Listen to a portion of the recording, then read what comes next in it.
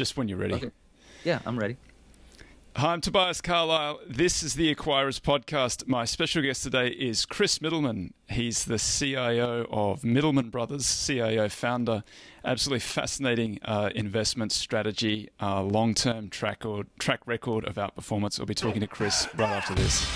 Tobias Carlisle is the founder and principal of Acquirers Funds. For regulatory reasons, he will not discuss any of the Acquirers Funds on this podcast. All opinions expressed by podcast participants are solely their own and do not reflect the opinions of Acquirers Funds or affiliates. For more information, visit acquirersfunds.com.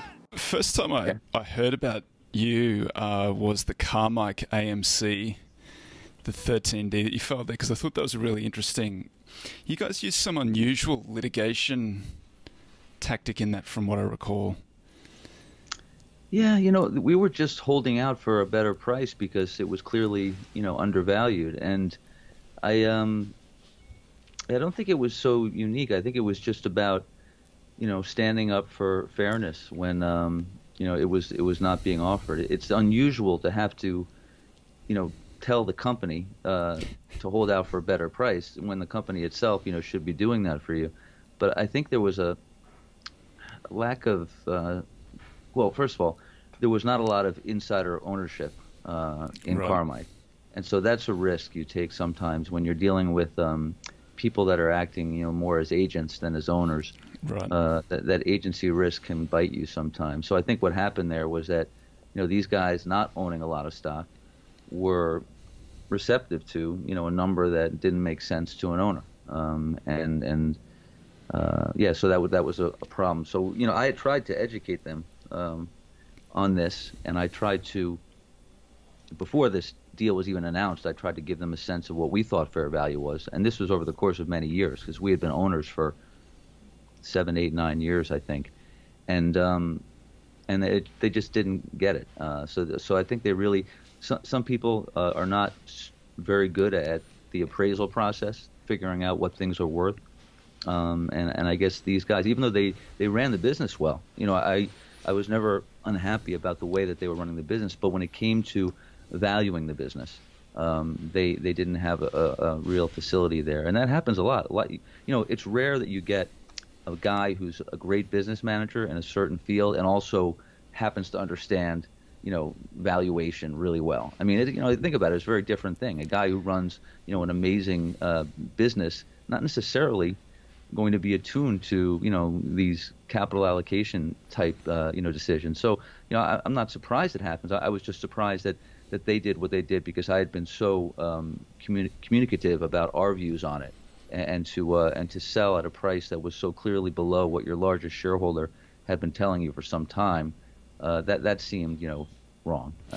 And anyway, I couldn't agree more. It's a phenomenon I've seen many times with an entrepreneur, engineer, typically founder, who gets to a point where it's quite a substantial business and then hasn't sort of thought through the capital allocation, buying back shares. If they get cheap, what levers they can pull at that stage. And I think that's often an opportunity for not necessarily an activist investor, just an engaged investor to sort of explain the various tools that they have at their disposal to correct that price. Yeah, I agree. Carmike was particularly interesting though because AMC was cheaper than Carmike even at the bid price, and the AMC CEO had said that he wouldn't issue shares at that price, and somehow Carmike was quite happy to sell at that price. Yeah, I think you have to remember also that Carmike was. They also had inside of them this thing with Screen Vision. Screen Vision was the before the movie advertising firm, and if AMC acquired Carmike, they would have gotten a big boost from that stake in Screen Vision. There was a mechanism by which, if you converted theaters over, you got like extra shares. I can't remember exactly what the form of remuneration was, but it was valuable, and it was a lot more valuable than AMC or Carmike was talking about. So we brought that up, and once you adjusted for those things, the valuation was actually much lower. So the headline valuation that they were talking about was a mirage. And in reality, the actual kind of cash on cash valuation was like 5 times or something like that. Like it was like 5.5 to 6.5 times, something that was just too low for a change of control for a movie theater business of that scale and market position. So, listen, we got a little bit more out of it. I mean, instead of $30, we got 34.5, something like that. But unfortunately, it was a very Pyrrhic victory because instead of getting 100% cash at 30 and reinvesting that somewhere else, the stock that we got in AMC went from 35 to 4, and where it is today. And we averaged down into that. So what was a victory of sorts has turned into something a little bit different. And I still think AMC will ultimately give us a good return, but it's just ironic that we were fighting for stock versus cash, and stock was the worst thing that we could have gotten at that moment. So well, let's talk about what you wish for. Let's talk about Mittleman Brothers a little bit. You set that up. It was 12/31/2002, so first operating year 2003. This is the fund I'm talking about. Did the firm pre-exist the fund? Oh, I'm sorry. Yeah, that number. What you're referring to there is our composite performance, and that composite performance actually predates the existence of the firm. So the firm itself was founded in November or December of 2005, and the reason that we have those 3 prior years of composite performance is that I had been working at other firms managing money for the various accounts that came with me to begin and form Mittleman Brothers. And so we got a professional opinion that those performance numbers were portable because I had full control and sole discretion over the accounts. So that's why we have portability of results going back to, I guess, the very end of 2002. So you're right. My first year of performance was 2003. So just what's the strategy? Talk us through your flavor of value. I see you've got a private equity type approach. You like free cash flows, growing free cash flows over time. Yeah, I mean, it's I don't think there's anything really unusual or fancy about it. We look for the same kind of thing I think that everyone looks for in this business. A durable franchise, something where you can get some sense of certainty that the cash flows that are there now will be there in the future. I think when you look at the way that we've actually invested over the years, that kind of tells you the story. I mean, it's been a very concentrated approach. So I've always believed in that. I think when I first started as a stockbroker in 1990, I came up with this concept of a global concentrated value approach literally in the first year of my career. I just kind of read everything that I could read, and it seemed like concentration made sense versus diversification, especially for a one-man show. And the global aspect of it came about more kind of accidentally, just because I started working in what was then Shearson Lehman Hutton's international sales divisions. That was my first exposure, and there was all this international research around. So I kind of, had an affinity for it just because I was exposed to it at a young age in my career. And the value side of it was obvious. I mean, value investors, it's the inoculation, that whole thing. You either takes or it doesn't. And so yeah, from the very first days, I still have portfolios that I typed out on a typewriter that were basically 20 stocks, 15 to 20 stocks, and, same kind of concentrations we use today, same type of global diversification. So, anywhere from 30 to 60% international. Right now, we've been at the very high end of our international concentration for the last 4 or 5 years, which has not been helpful because international, has not been the best place to be, versus the U.S. lately. That may be turning now. We'll see. Well, everything that's not SAS or FAMG or FanMag or Fatman or however you want to say it has been tough. If you value or small or international, it's been a bit of a write-off. Yeah, we've been in the epicenter of where the flows are not. So I mean, we are small, we are global, and value oriented. So it's basically the worst quadrant that you could occupy, and it shows. I mean, obviously our performance in the last few years has not been good.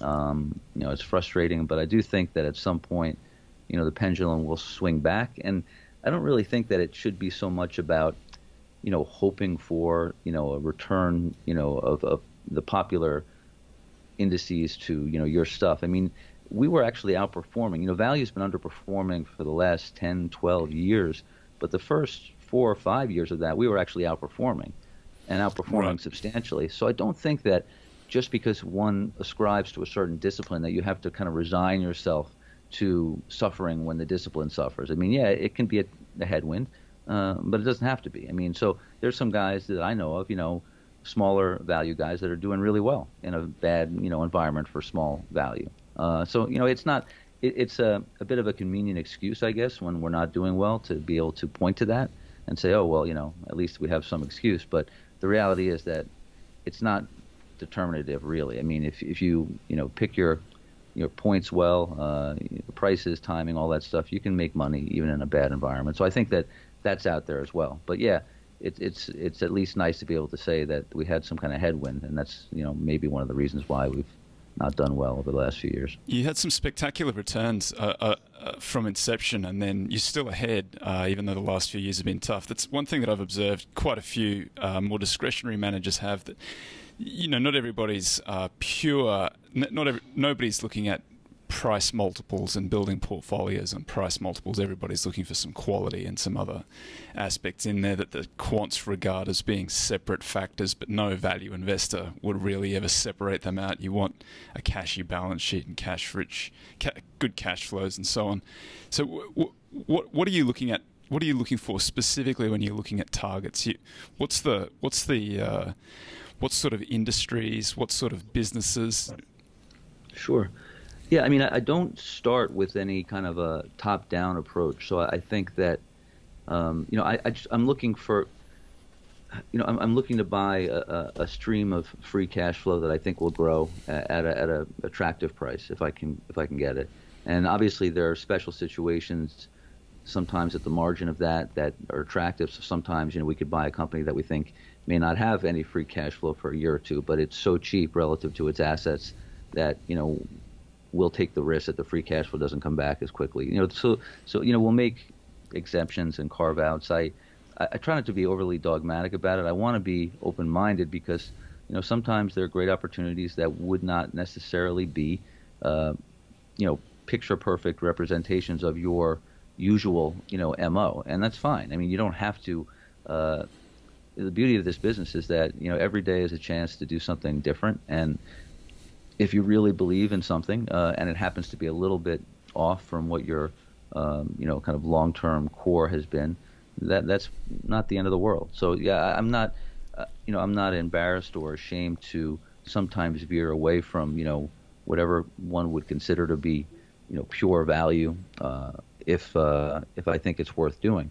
That said, that's very rare for us to do, and so I do think that when you look at our history, it has been these kind of obvious franchise companies where they've had a major market position in an industry for many years, where the proof of concept is beyond any reasonable doubt, and where there's kind of been some kind of a negative trend that we think is either transitory or cyclical and will ultimately be resolved. So we're getting involved in companies that once were considered good, that are now considered not so good, and paying low prices for that, where we have a disparate point of view about how bad and how long they'll be bad. How has the sort of last few years of value underperformance? What has that done to your strategy? Have you evolved at all through that period? Or you sort of feel like this is something that will come back eventually if you just keep on doing the same thing? Yeah, I mean, I hope I'm not being obstinate in the face of a new reality or just being blind. But I think that cash is cash, and if you're buying companies that generate cash or will generate cash in the not too distant future, you're ultimately set up to make money. I do think that these cycles can take many years to play out. So it's not shocking to me that we've been in the wilderness returns wise for 5-6 years now. It's happened to others before. I mean, there have been other managers that I admire and respect that have been out of favor for 5 or 6 years. I remember when I first bought into American Real Estate Partners, which is now known as Icon Enterprises (IEP). Mm-hmm. It was called American Real Estate Partners. The symbol was ACP, but it's the exact same corporate entity. So I bought it in 1996, thinking that I was kind of bottom fishing Carl Icahn, because Carl Icahn had gone through a number of years of being just very beat up. He'd lost all of his money in TWA twice, 2 consecutive bankruptcies. He lost all of his money in Marvel Entertainment, which is before they became successful with all these movies. He saw the potential, but in lost it all. And so when I bought into that in 1996, I paid $9 a share when there was $13 of net cash and another $10 of income-producing real estate. And I thought, there's no way I'm not going to make money with this guy at some point. I mean, he's not lost his mind. 6 years go by, and the stock hasn't gone anywhere. It's gone up and down. 6 years have gone by. So I had watched the stock for 6 years before buying it, thinking that I was really being patient and smart. Another 6 years go by, and I made no money. And the value guys that were in the stock before me, who kind of led me to it, had left. Tweety Brown was the big value investor. Right. Yeah, and so they sold in despair at like 8 or 9. But then from 2002, 6 years after the initial buy, to 2007, it went from 9 to 140. And we sold, unfortunately, no higher than 88. So I think we had like a 54, 56 average exit. So essentially what happened was that 6 years of pain and misery turned into 10 years of about a 20% CAGR on that investment. And so, sometimes it can take a long time. But how do you know whether you're being just stubborn and you have to question yourself all the time. And I don't know 100% for sure that I'm going to be right on all these names. I'm sure that I won't be. I'm sure that some will be. I think we've looked at Evan in our office, our business development marketing guy. He did a spreadsheet a year or two ago, and it turned out that we had like 100 names in total that we've ever invested in during the 17 years of the composite. And of those 100 names, we booked profits on nearly 2/3 of them. So, that's not a bad hit ratio. It's probably pretty good. I don't know. I don't think anyone. Well, I haven't seen anyone else do that exercise or publish something like that. And but I would assume that it's pretty good. And so if we're right 2/3 of the time over an extended period of time, then that should be good enough to make an above average return, because obviously we're buying things that are cheaper than the market average.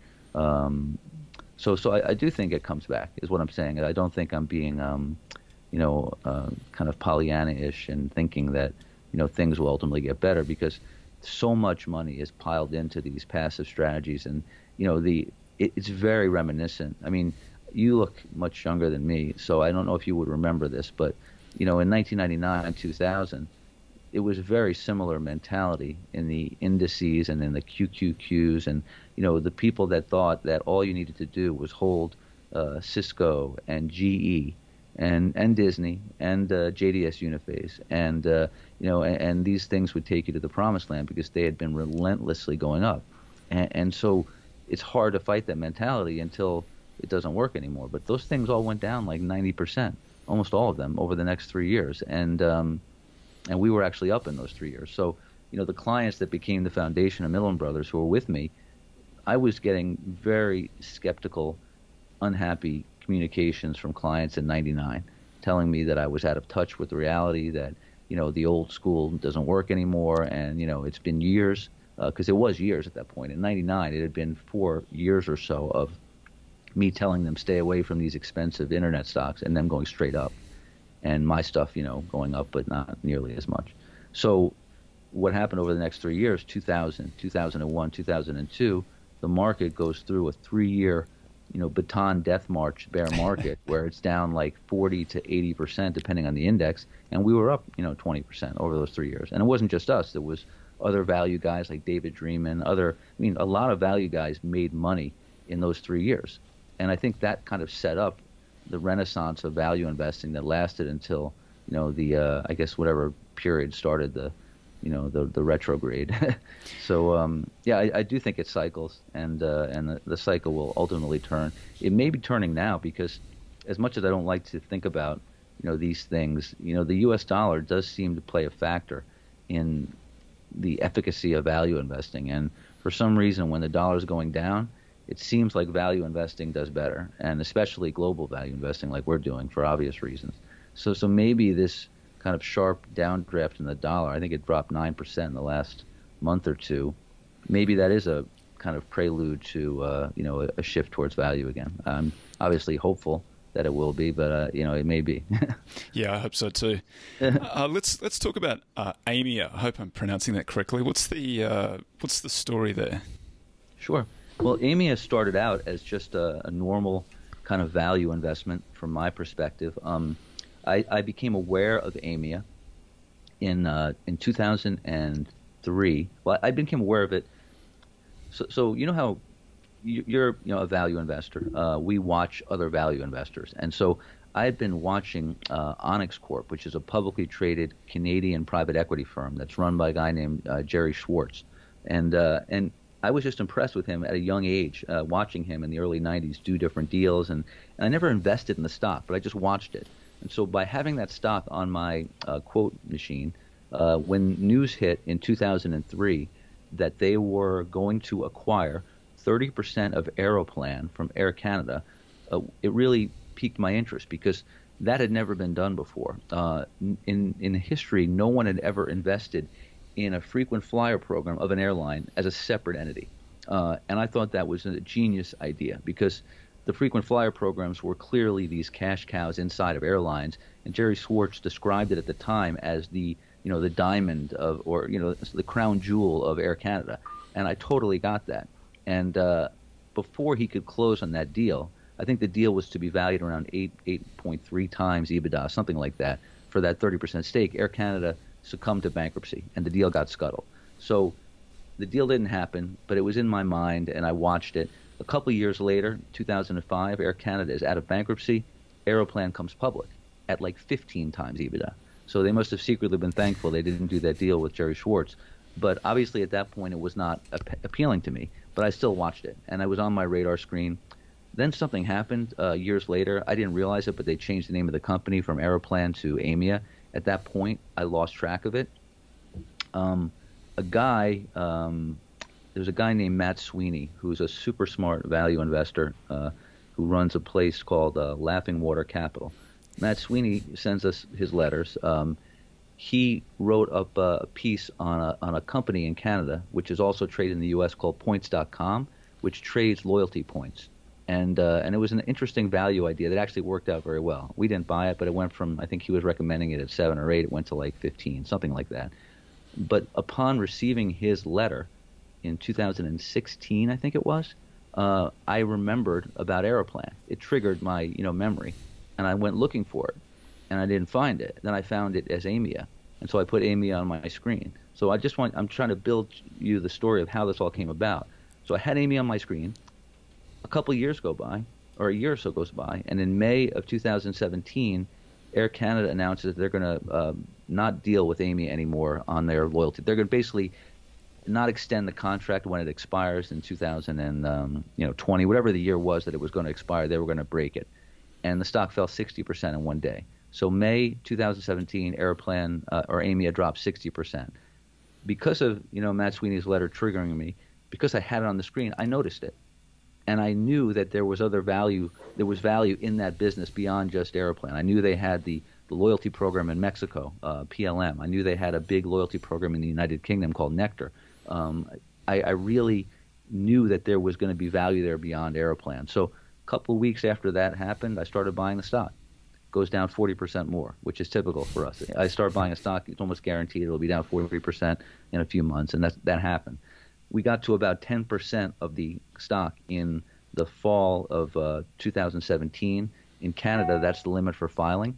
So they have a pretty high limit there. In the United States, as you know, it's 5%. So I filed that we were going to be passive investors in Aimia, and that was my intent. But I did notice something strange happening in Aimia that I didn't like. They seemed to be in a panic over this Air Canada thing, and they were selling things at prices that didn't make sense. So they had a royalty on another loyalty program in Canada called Air Miles. Air Miles is owned by a U.S.-listed company called Alliance Data Systems, ADS. Air Miles has about, I think, 10 million members in it, and it's a very valuable loyalty program.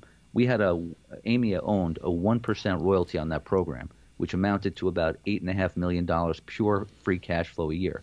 They sold it for like 5 or 6 times that number. And these things in Canada, there are royalty trusts in Canada that trade at 15, 16 times in the open market. And I was flabbergasted and I was stunned. So I met with their then CEO and their then CFO in our office in New York City. They were gracious enough to stop by. And I told them, look, we're not going to sue over this because it's not a huge amount of your NAV, but this can never happen again. This is an atrocious deal. And I asked them, can you tell me who advised you that this was okay to do? They wouldn't tell me the name of the investment bank. Ultimately, I found out later. It didn't really matter. The point is that I put them on notice. I said, look, I don't want to be in a situation here where I wake up and find out that you sold Nectar for something like, 5, 7, 6, 7 times EBITDA. That was the point of my message. A couple of months go by, February 1st, 2018, they sell Nectar, not for 5, 6, 7 times EBITDA, which I feared, for a negative number. They sold a $50 million a year free cash flow generator, the largest loyalty program in the United Kingdom, for a net cash transfer to the buyer, which was Sainsbury, Nectar's largest partner. And then I realized that this was beyond remediation, that we were going to have to get involved actively. I spent the next week, corralling resources, lawyers, everything. And, I fired off letters, private stuff at first, met with them, ultimately got a couple of board seats, my brother Phil being the most critical one. By putting Phil on that board of directors, we were able to essentially stop them from hurting themselves much more than they were going to do. So we intervened. We stopped them from the fire sale that was in process. We stopped, thankfully, before it got much, much worse. And we were able to salvage, probably, a few $100 million that would have been gone had we not showed up when we did. So this was a very unusual amount of activism for us to be involved in. It's not what we desire to do or aspire to do. We're not one of those firms that wants to get involved in the in the nitty-gritty of running a company to that degree. That being said, once we were inside, we realized there was a lot of opportunity here because of the prior mistakes and the tax losses that were generated. This thing was turning into ultimately almost the perfect permanent capital vehicle. And to have, $700 million of tax loss assets and a huge pile of cash and, some decent businesses already under the umbrella, especially this thing in Mexico, this loyalty program, Premier Loyalty, it looked like an amazing setup. So it looked like, an Icon Enterprises or American Real Estate Partners, but better. It looked like, all these different holding companies that I had invested in the past, but better. And so, being a big shareholder in it, being so closely involved with it, we thought we should try to, help them direct those funds wisely. They didn't want that. They wanted to stay in loyalty, and that brought into a whole new fight. Ultimately, the litigation was resolved. The board was changed in its entirety, except for my brother Phil. And now we've got a board of real owner-operator types.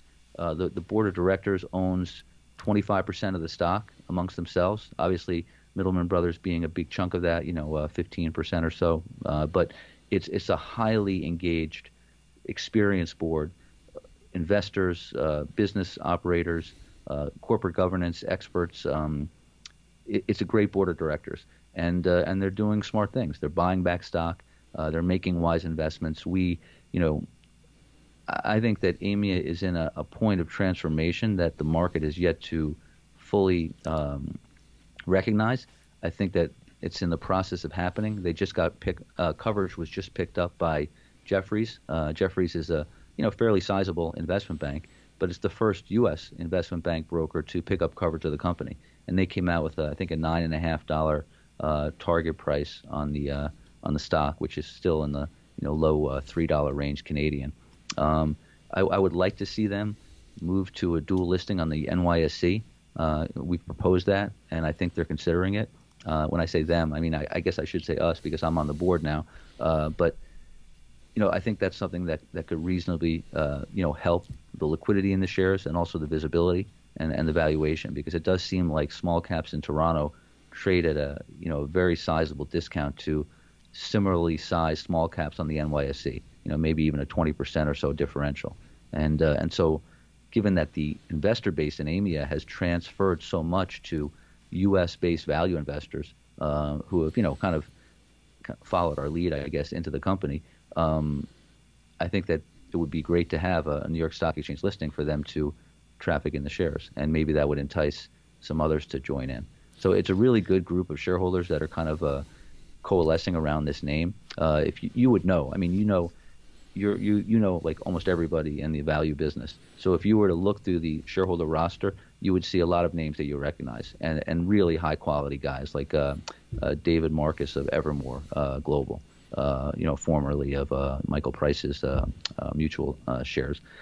A lot of really smart guys have, found this thing as appealing as we find it.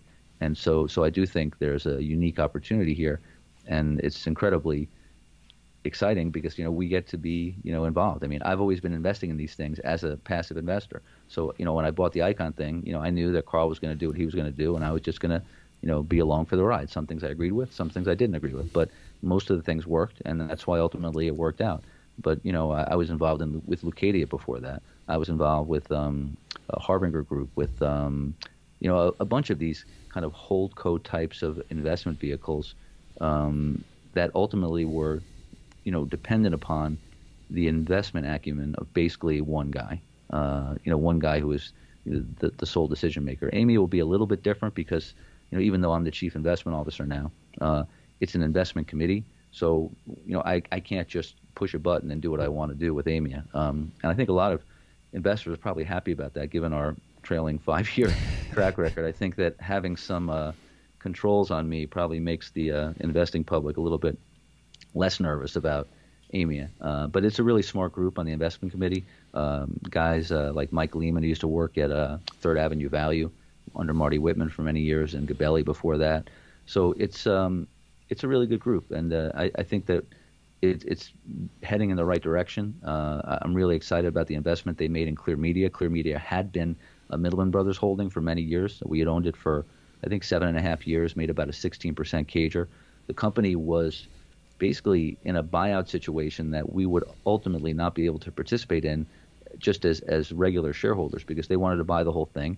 And if we didn't acquiesce, then we would have had to fight, appraisal rights, and that would not work in Hong Kong probably. So, Clear Media is an amazing business. It's one of the largest outdoor advertising firms in China.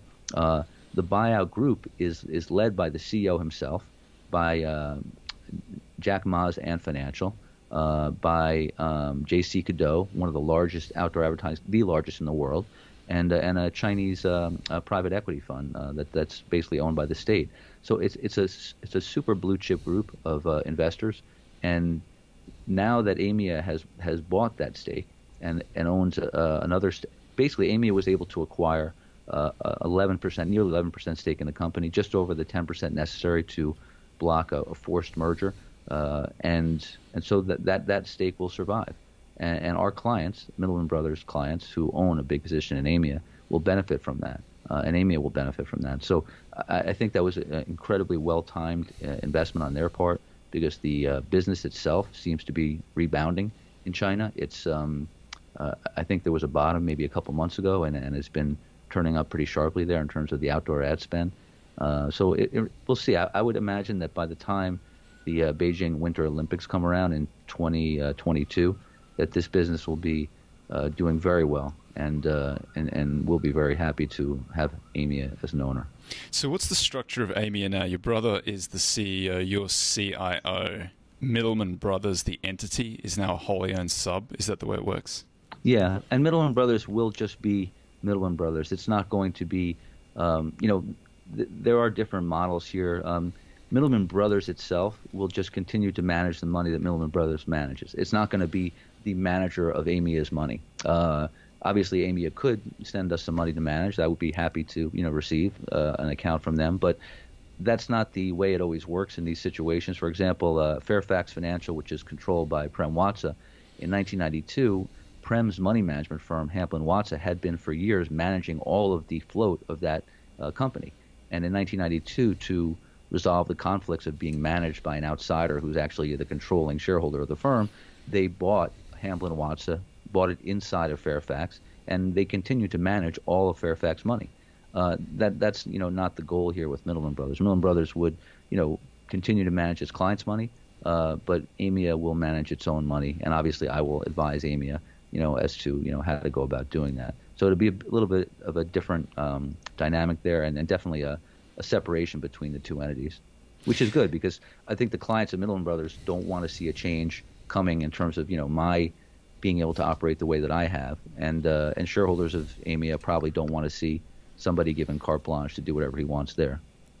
And so you view it as a permanent capital vehicle, something like an Icahn Equity Partners, Berkshire, Fairfax, style of.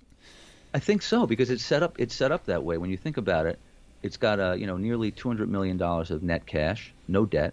The only liability is this perpetual preferred stock, which is somewhere, I think the blended interest rate on the two different tranches is like 5.4%.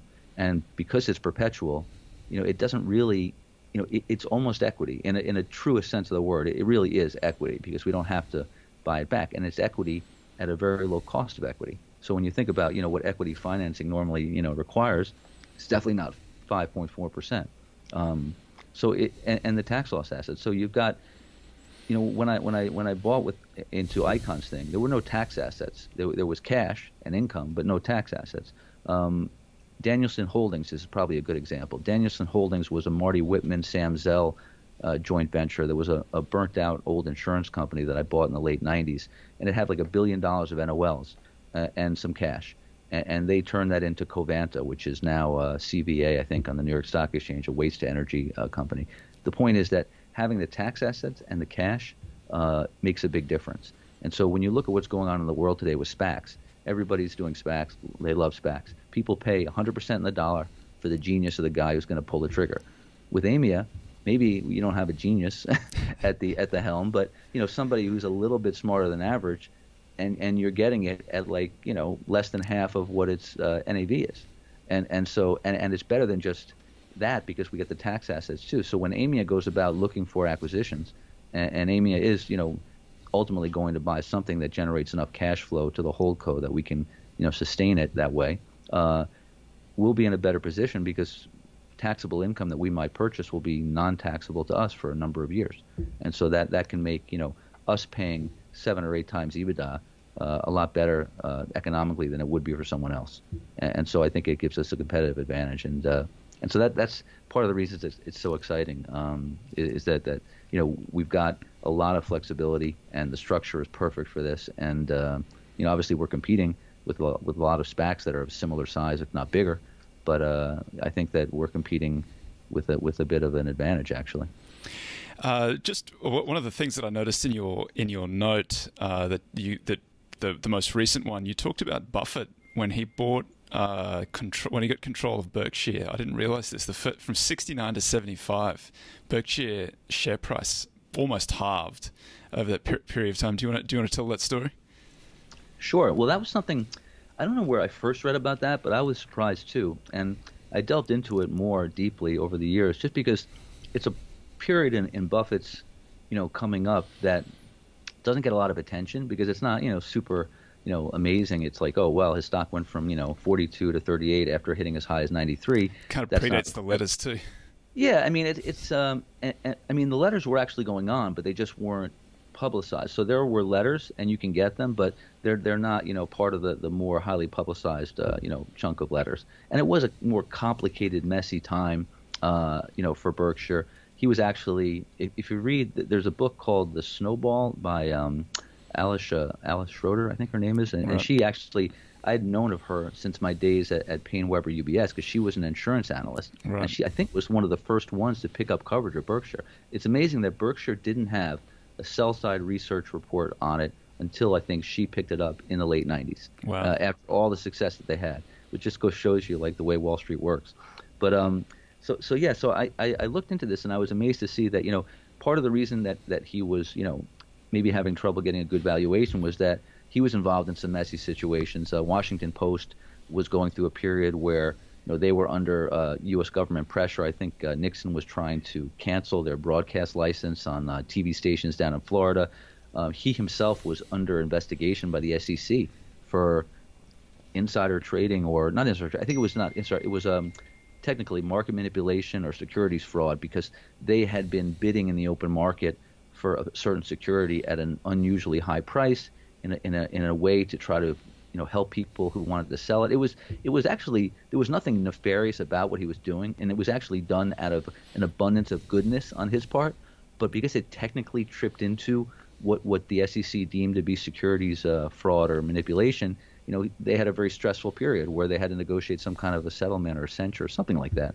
It worked out that his reputation was saved. He didn't have to, it didn't go to the next level. But it was a time that was difficult, and I just thought it was interesting, because think about yourself as an investor in that. If you were there, 6 years is a long time to wait. And I thought what was really telling about it was that one of his best friends, that guy Harry Brand, who had been, I think, roommates with in New York City. So a friend of 15 years.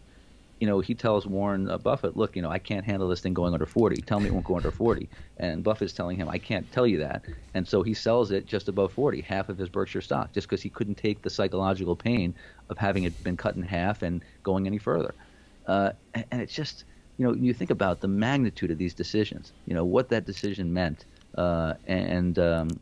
It's just incredible. So, who would have known that from this kind of messy conglomerate that such an amazing thing would develop. But that's the beauty of this business, is that you could be wrong for a huge period of time and then be so right that it makes it all worthwhile in the end.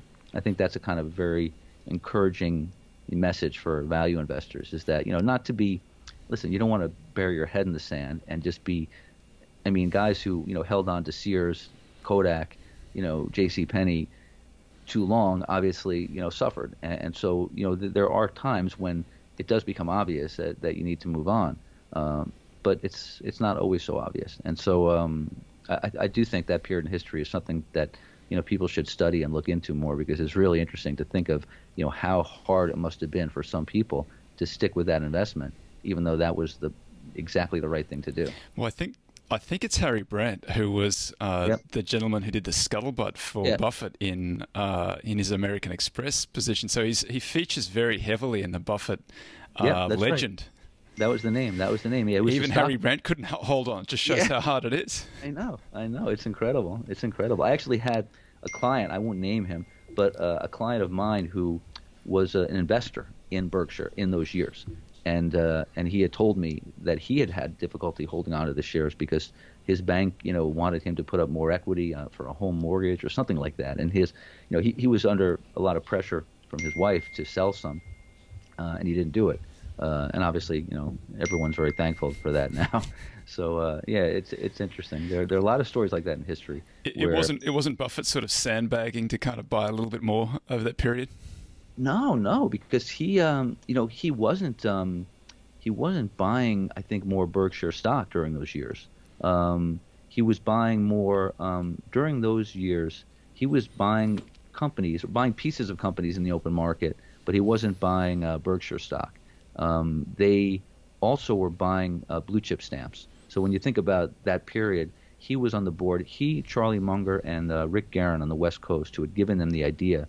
They started buying blue chip stamps in late '69, and that's interesting because this is one of the reasons why I wanted to do AMIA, is that I had this kind of fantasy of having a blue chip stamps, a loyalty program with a lot of float that I could invest the float, and I thought I'll never have that happen. It'll never happen to me, but I just thought someday maybe, and so blue chip stamps was one of a couple of these kind of programs. There was S&H Green stamps, which ended up with Leucadia, and that made them a ton of money. But blue chip stamps was a program that had a lot of float, but it was dying.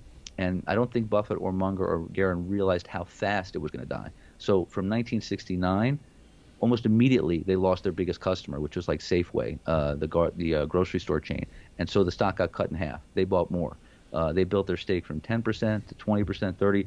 Over time, they became a controlling shareholder. And over time, blue chip stamps did very well, despite the fact that their gross billings dropped like 80% during 10 years. And it was all basically just investing the float. So they took blue chip stamps float. They invested in companies like Pinkerton's, the security guard service. They bought See's Candy. They did a lot of things that ultimately compounded the net worth of blue chip stamps by something like 15, 16% over the course of 10 years. And that, was a very good thing for a business that was ostensibly dying. So that was, I think that was kind of what was going on in the 70s there. And maybe that was a bit of a distraction for Berkshire shareholders who were thinking like, well, is he with blue chips? Is he with us? How does this work out?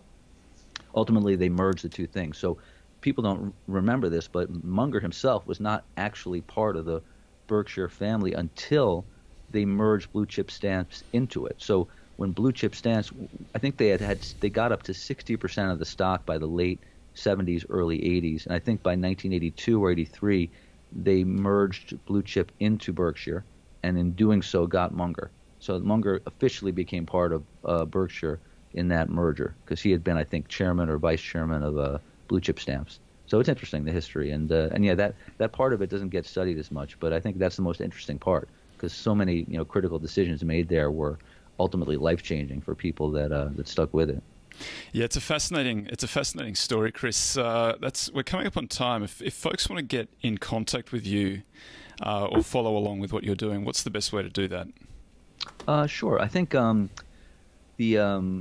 website has our contact information. If you go to Mittleman, www.mittlemanbrothers.com, there's various ways of reaching either me or Evan Newman, our business development guy, and yeah, we're very responsive. There's like an info@mittlemanbrothers.com email address, and we follow up with almost everyone who asks a question. So I'd be happy to receive inquiries that way.